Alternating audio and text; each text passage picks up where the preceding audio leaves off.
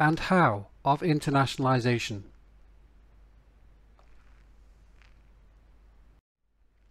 Firms may experience push or pull factors that lead to their decision to internationalize.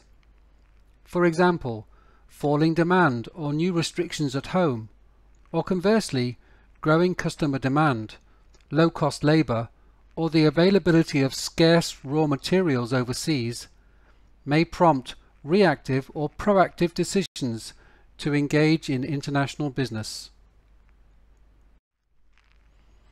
Indeed, we can categorize the motivations for firms to internationalize as market seeking, where benefiting from potential demand in other countries is the aim.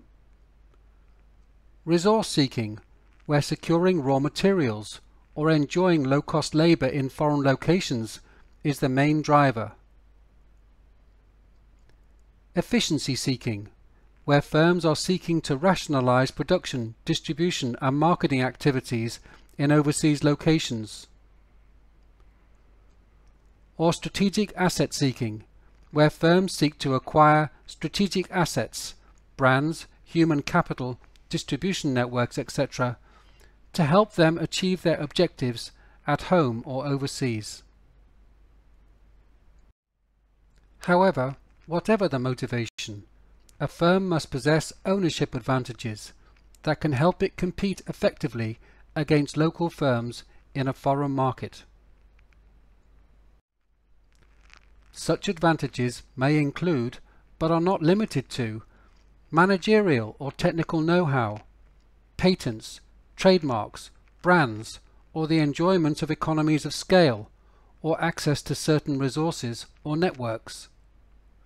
Without such advantages, a firm would find it difficult to compete at home, let alone overseas. It is location advantages that determine where firms choose to internationalize. Firms seek opportunity to leverage their ownership advantages in locations where, for example, market demand is high, the cost of labor is low, good suppliers are plentiful, the infrastructure is efficient, or government policy is favorable. Ownership and location advantages combine to determine a location decision. How a firm internationalizes will depend on internalization advantages. Is it better for a firm to have sole ownership of an operation or to manufacture in-house by establishing an entity via foreign direct investment? Or is it sufficient to have contractual arrangements with third parties via licensing or franchising?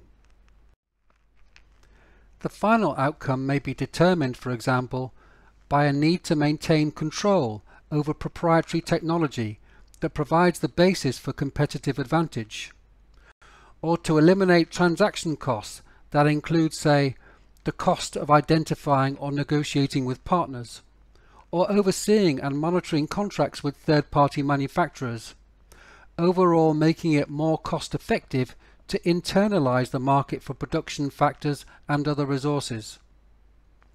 Ultimately, a firm must stand to gain in some way from exploiting their ownership advantages themselves in a foreign market, rather than to externalize activities through licensing, franchising, management contracts, or turnkey projects. The lens of ownership, location and internalization advantages has been provided to us by the British academic John H. Dunning in his eclectic paradigm or OLI framework. The OLI framework, therefore, helps to explain the multinational enterprise in terms of three sets of advantages.